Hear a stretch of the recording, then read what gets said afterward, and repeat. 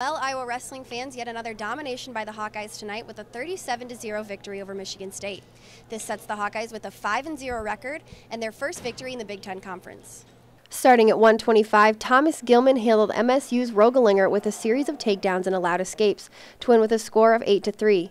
Both Corey Clark at 133 and Topher Carton at 144 came out with dominating victories to bring the team score to 10-0. Skipping to 165-pound weight class, Nick Moore held on to Michigan State's Ryan Watts until the third period.